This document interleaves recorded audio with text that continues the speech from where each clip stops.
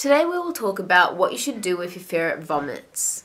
Some of the causes of ferret vomiting include eating bad food, an intestinal blockage from eating a foreign object, infection of the gastrointestinal tract, so the GI tract, systemic diseases such as liver or kidney disease, toxin ingestion or poisoning, and some other diseases as well. Some signs of your ferret vomiting can include obviously vomiting right in front of you, or if you find some vomit in their cage. And also some ferrets will tend to want to find a private dark spot to go vomit in.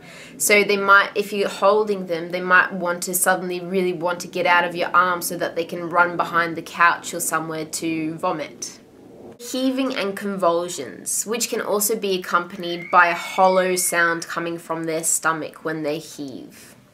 Normally the worst thing that you can do to a vomiting ferret is feed it food, as this can make the situation worse. You can, however, offer it some water, but don't force it.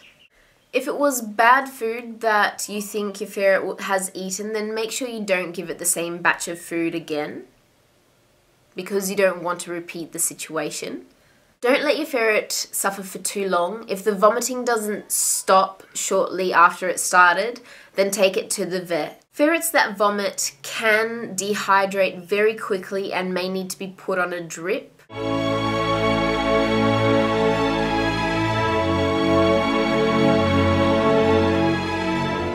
For tomorrow's video, I'd like to talk about, so if you go to clean a ferret's cage and there's a lack of poop, then what could that mean? Is it serious? Is it something that you should be worried about? Let's discuss this on the Ferret-World Facebook page and in the comment section below.